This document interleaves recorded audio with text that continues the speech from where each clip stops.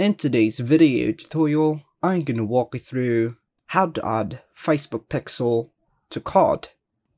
So first things first, head over to the web browser and search for carrd.co. And here what we need to do is tap on the plus button. And here there will be a provided example. But what we need to do is just select the blank canvas.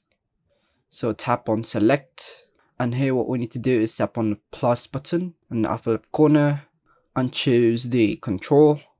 And in this section we can able to this section break and choose from the drop down menu the header marker and just position the header whatever you preferred, for example in this position.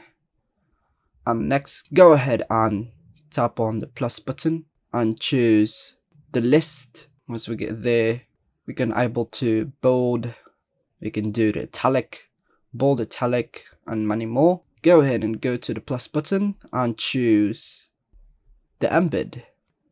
As I haven't upgraded my account here, the next step we should take involves clicking on the embed term. Afterward, position it above the concluding header and proceed to click on it once more. If you've already generated a code, you'll need to paste it into the designated code section. And that's all for now folks, thanks for watching.